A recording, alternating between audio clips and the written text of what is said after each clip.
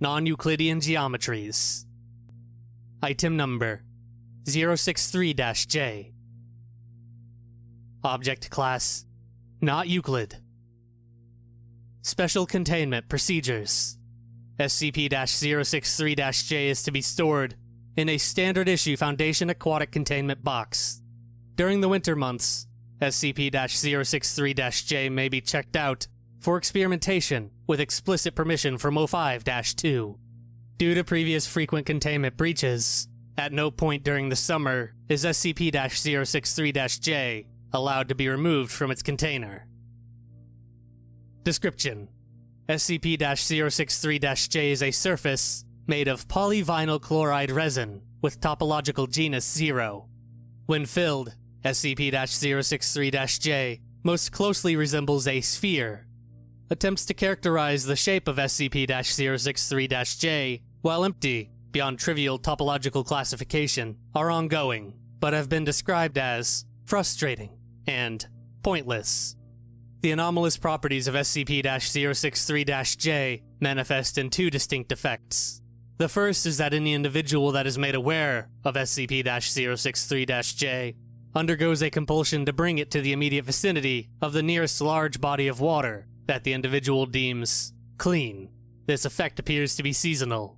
The second is that SCP-063-J cannot be classified as Euclid. Junior researcher Riemann was recalled from his vacation to investigate the second anomalous effect. Prompt: Junior researcher Riemann was asked to fill SCP-063-J. Test: inflated SCP-063-J halfway before running out of breath. Took a 5-minute rest, then continued. Result: success.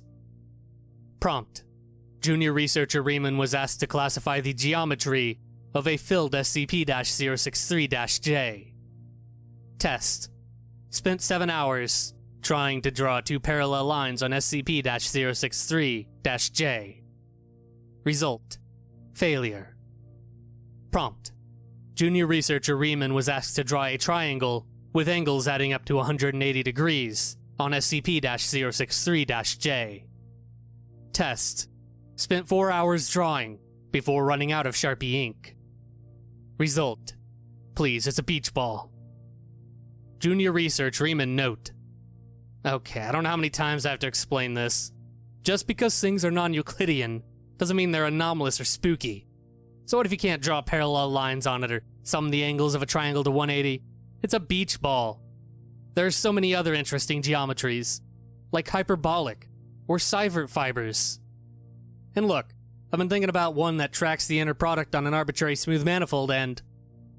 Update: Junior researcher Riemann's access to SCP-063-J has been revoked because something is wrong with him.